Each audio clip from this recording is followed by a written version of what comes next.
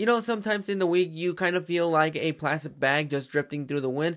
Other times you feel like just doing absolutely nothing and checking out what's on streaming.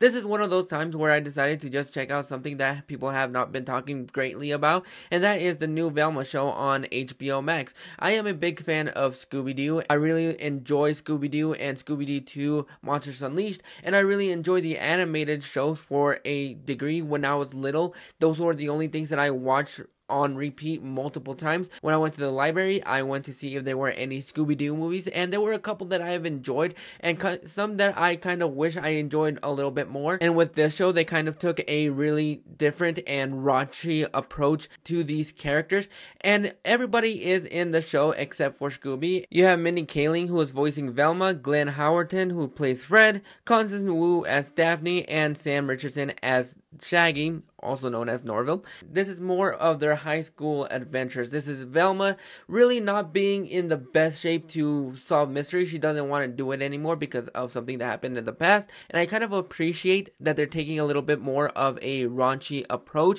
because when you look at Scooby-Doo in its nature, it is heavily R-rated material. You have Shaggy and Scoob, who are stoners. You have Daphne, who is kind of very provocative. Fred, who is the man whore. And Velma, who is the geeky girl who doesn't have that big of a sex appeal, if you will. And when you look at the live action Scooby-Doo movies, take away the fact that they are a PG movie, you can actually see a little bit more of the undertones when it comes to the raunchiness disguised in a PG kids movie.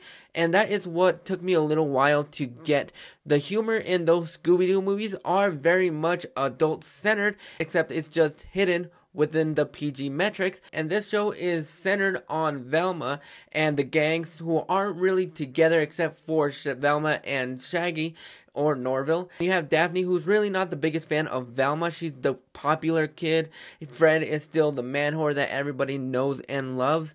But what this show kind of fails on doing is not only making it a fun adult adventure, but kind of fails on being a raunchy film, because I think it tries a little bit too hard in that aspect where it tries to go for that raunchy humor. And sometimes it has its moments. There are a couple of funny moments here and there, but they're so far in between. But you also have characters that you really don't like, even though you know all these characters. You know Fred, you know Daphne, you know Velma, you know Shaggy. And this show kind of makes the characters feel very unlikable. It makes it very unwatchable. This show is trying to go for what Harley Quinn went for and succeeded in so many aspects, that this show is trying to follow in those footsteps. The show is uninspiring, it's boring, it's bland, and the humor does not hit. This is a show that you can easily just put in the background and you'll have some type of fun with it. For me, it was just one of those shows where it just feels like they're trying a little bit too hard with the raunchiness and trying to go for that little edge when you don't really have to. And I'm not really finding the appeal of this show. I just wanted to check out the first 2 episodes because I heard nothing but awful things about this show, and I don't think it's garbage as many people make it out to be. There are a couple of one-liners here and there that really are appealing and a little bit funny, but it misses the mark on so many things that this show almost becomes unwatchable. And even though I'm not going to be checking this show out because I don't think I can stomach another 8 episodes or 7 episodes, it's just a show that you can put in the background and just ignore, because there are a couple of things that it could have been, but it just goes a little bit too far in the deep end that it just really misses all those things, and it kind of makes it kind of unwatchable. But those are my thoughts on the first 2 episodes of Velma. Have you guys checked it out? Are you planning on checking the show out?